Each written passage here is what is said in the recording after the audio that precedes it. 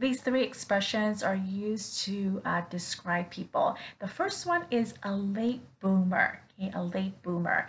And this is used to describe people who succeed or mature a little bit later in life than most of their peers, most of their friends, or most of the people. For example, she's quite small for her age. She's a late boomer.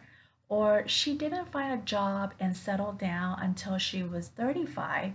She's a late boomer. Wallflower. When you hear this, you might imagine like a wall with flowers on it.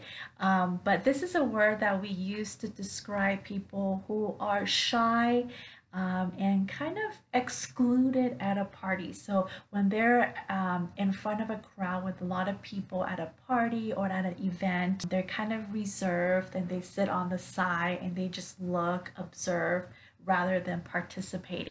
The next one is green thumb. Okay, green thumb.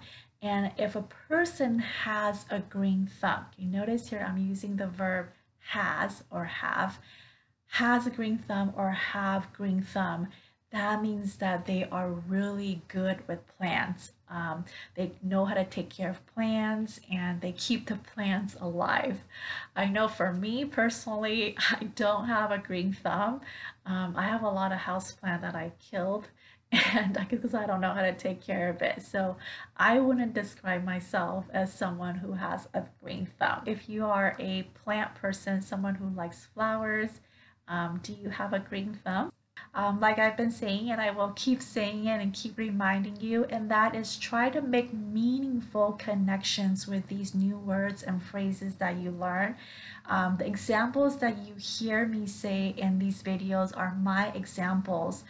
So try to think of your own example, write sentences with it, and try to use it in your speaking, in your conversation, so that it'll become your vocabulary and you will remember the word and it'll stick.